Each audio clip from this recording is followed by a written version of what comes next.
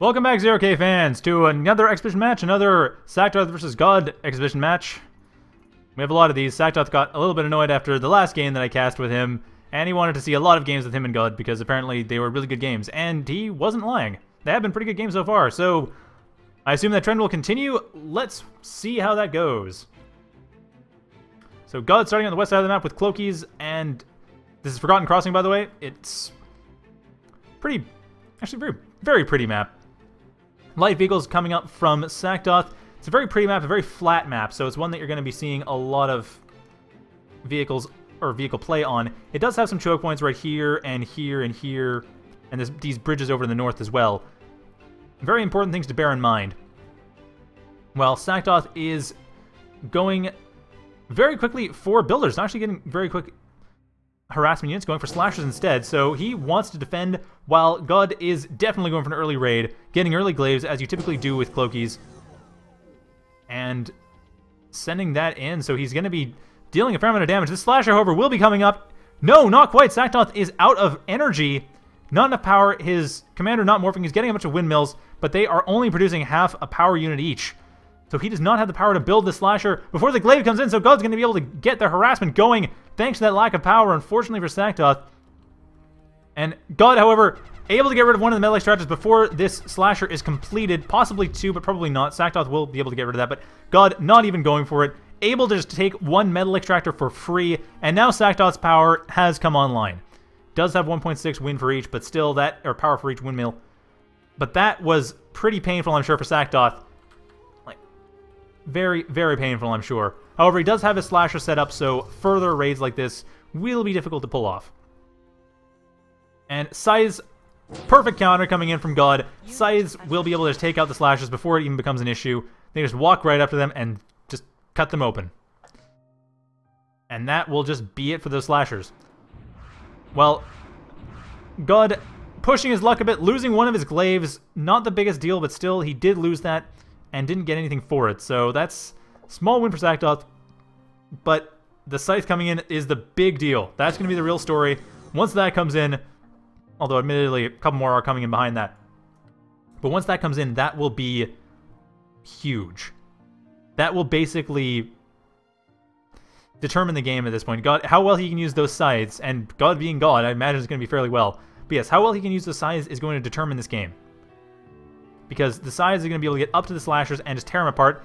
And slashers are apparently all that Saktoth is building right now. He's just going for a hard slasher push, not going for any scrubbers, sorry, any scorchers or well, levelers or ravagers will be later on. Actually, Saktoth wouldn't be surprised if we went from there to dominatrices. No, going for a couple darts, but I find not uncommon to go for dominatrices afterwards, and enough glaives getting into one of the out of position slashers, and another slasher. Well, group of 3 slashers here. They are going to be scythe food pretty soon if Godde's... Well, he got to be careful about that, because he doesn't want to lose his scythes too early. I mean, he wants to make sure that he's picking off lone slashers.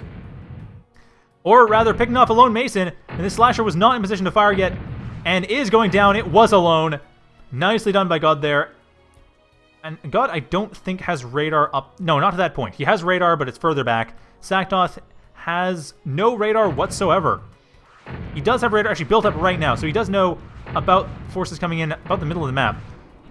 He knows about this scythe, or at least he did until it went cloaked, but he is losing a lot of slashers at this point, and soon to lose the radar as well.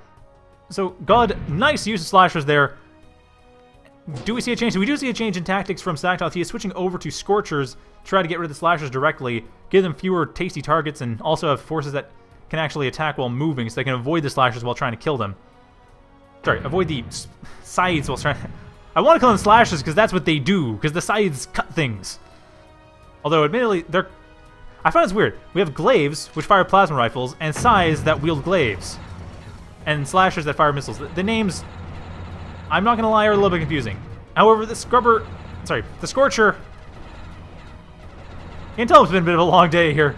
We had a massive hovercraft game earlier, and that was full of scrubbers. But anyway, Scorcher here is not going to be able to do that much damage, unfortunately for it. And these lone masons are being torn apart by the scythes at the same time. In the center of the map, the glaives, Godde's glaives, are taking some damage from Scorchers, but they're basically just baiting them into the laser turret and distracting the scythe. But That Scorcher is going down. There is no laser turret here, however, this Mason not able to build, and another scythe in the main base, taking out the factory. Scorcher's trying to do what they can, but it's still very difficult for them to get around, and the thing is, they aren't dealing a whole lot of damage to the Scythes. Able to kill one of them, though, but one of the Scythes is going to get rid of this metal extractor. Might be enough. There it goes, gets rid of the Scorcher, able to get rid of the windmills. Saktoth, at the same time, is doing a bit of a hard push along the south side of the map, getting some defenses. Now, Godde has set up the center of the map, has decent defenses as well, but Saktoth will probably go along the south side. Might try to take the south side entirely. That'd be interesting. Take all the metal along the south side of the map. But at this point, he really needs to worry about defending his base, but Godde has come in with glaives, and that, trying to do what he can to get rid of the Scorcher, but unfortunately the Scorcher got stuck on wreckage, and there goes the light vehicle factory, taking the Scorcher inside with it, as well as a couple of the windmills. That looks like it is going to be game. I don't think Saktoth has any real options at this point. He might try to rebuild using his commander at the center of the map. He does have a slasher. He is able to get rid of some of the stuff in the center, so it's not completely over yet. Saktoth still has a bit of a chance, but he is going to be fighting an uphill battle now. He's got his slasher set up. He is actually taking the center of the map pretty well, but the problem is all these glaives just running around with impunity, and the Scythes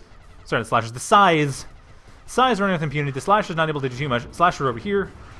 In case I'm confusing any of my viewers, Slashers are these trucks here. The missile-firing trucks. Those are Slashers.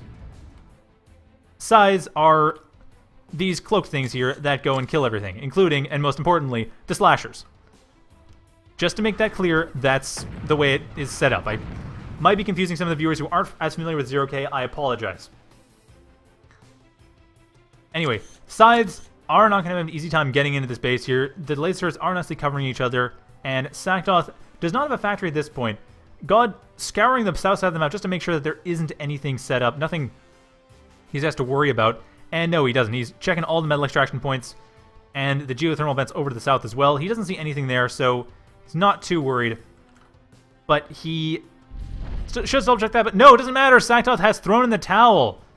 So that is a shorter game than I expected. Wow, okay, so yeah, that was short. Hope you enjoyed that, and I think that will be it for me today. Yeah, I think that's going to be all for me today. My throat's starting to get kind of sore. So I hope you enjoyed those casts, and thank you all for watching. Have a good night.